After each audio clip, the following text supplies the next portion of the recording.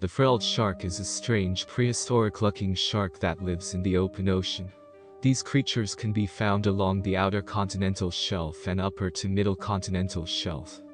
They spend most of their time deep beneath the surface of the water. These sharks are often called living fossils because of their primitive traits, like their brown color, long body, and placement of their jaws. A living fossil is a species that hasn't changed much since prehistoric times. The frilled sharks have a very primitive appearance and almost look more like a snake or an eel than a shark. Their body is very long and their head is flat with a rounded snout. Their throat is ruffled with 6 pairs of gills, which resemble colors. These color-looking gills are the reason the frilled shark was given his name. These sharks' bodies can be up to 6.4 feet long. Females are longer than males in this species.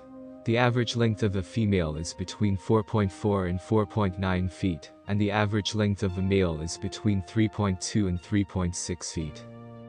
To live on a diet of cephalopods, smaller sharks, and bony fish, the frilled shark practices vertical migration to feed at night at the surface of the ocean.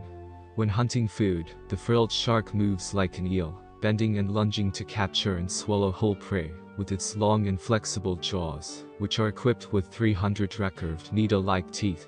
They are able to open jaws and devour food sources that are considerably greater than that of their size.